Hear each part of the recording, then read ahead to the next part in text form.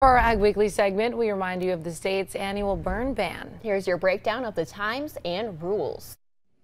As the weather warms up, you may feel motivated to do some spring cleaning, but avoid setting any yard litter on fire. The state's annual burn ban goes into effect Saturday and lasts until May 14th.